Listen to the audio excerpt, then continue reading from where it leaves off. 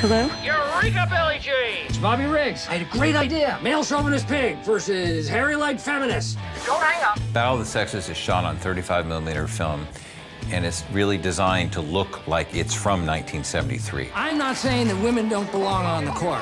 Who would pick up the balls otherwise? Oh my God. It was very important for John and Val that the film felt like an authentic movie made in the 70s.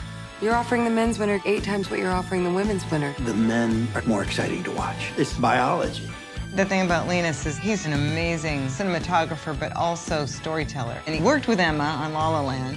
You know, the look of it is not necessarily the kind of 70s that we've seen depicted over and over again on screen. And so it was so interesting to kind of come into this and be in this totally different world of pinks and blues and reds.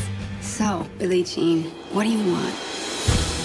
There's a few choices with the cinematography to help the story. We looked at vintage lenses from the 70s, and it certainly helped to shoot film. We've made this rule where we felt like the women are the progressive, right? And the men, they're rather looking backwards. And we felt it could be interesting to make a visual sort of metaphor with that, where the women in general are looking forward while the men are looking left visually. And then Emma is shooting as well, to shoot a point of view. The way that they've captured this era, I think, is really visually stunning.